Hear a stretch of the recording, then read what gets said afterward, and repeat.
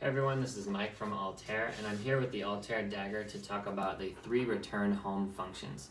The Altair Dagger is a GPS drone, and when it's connected to the GPS satellites, it's able to return home safely in 3 different ways. The first way is by pressing the return home button on the controller, which is right up here, or the return home button, which is that center button on the left side of the app. Press that, the drone is then going to fly up in order to avoid any obstacles, and then it's going to return to your home position that you set when you turn the GPS on. And that sets automatically when the GPS is turned on. The second thing is the loss of signal return home.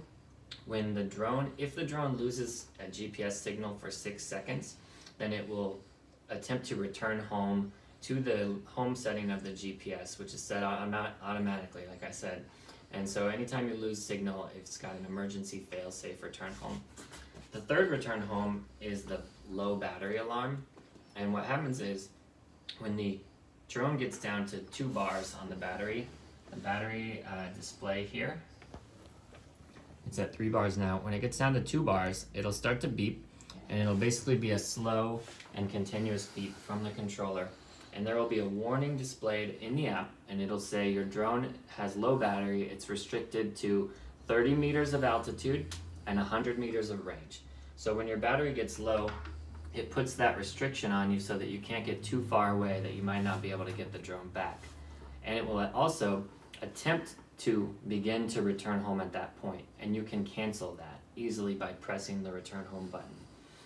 The emergency battery, low battery, will kick in if there's only 1 bar of battery left on the drone, and then it will start to beep urgently and more quickly at you, and it will if the drone is outside of 15 meters, if it's further than 15 meters away from you, it will attempt to return home at that point because the battery is so low.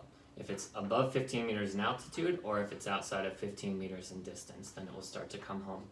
If it's within 15 meters, a 15-meter radius around the home point, it will just attempt to land itself. So you just want to be sure that if the battery's at 1 bar and it starts to beep at you, you just need to bring the drone back. You don't want to risk having it put itself down somewhere 15 meters away and be in an unsafe position. I mean, I know some people like to fly around water, and you don't want the drone to try to land in water. So just, if it gets to the emergency 1 bar battery, just bring the drone back and put in a new battery.